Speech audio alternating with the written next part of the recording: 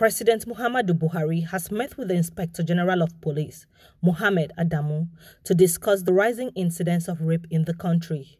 Speaking to State House correspondents after a closed-down meeting, Adamu said he updated the president on sexual and gender-based violence across the country. He said the meeting also discussed efforts of the police to address the menace.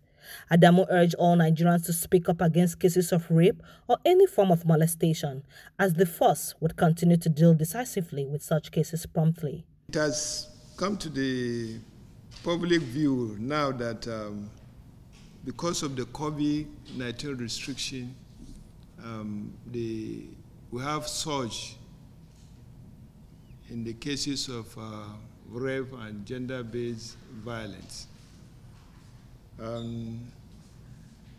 These are cases that are now coming up, but we want to let members of the public know that cases of rape and gender-based violence have been there, and the law enforcement agents have been dealing with these cases.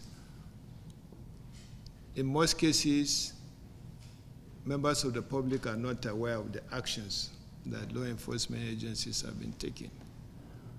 And we'll call on every Nigerian that has or comes across any victim of sexual offenses, of rape, or gender-based violence to quickly report to law enforcement agents, because keeping it without reporting it will give room for the perpetrators to continue to commit the offenses. It is a very wicked offense. It is a very serious offense. It is very wicked of an individual to engage in rape or defilement.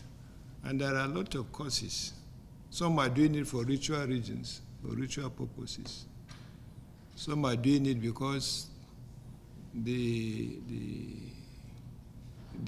sit within the family and they see the victims and they feel the urge to go into it and do it.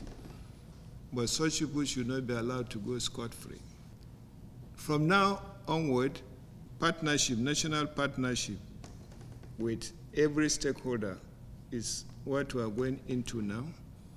And not only within the country, but within the sub-region, we have to partner with organizations that are involved in this.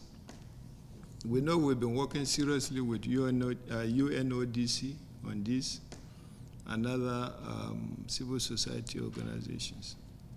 So just to tell you that government is doing something seriously to curtail this type of offense.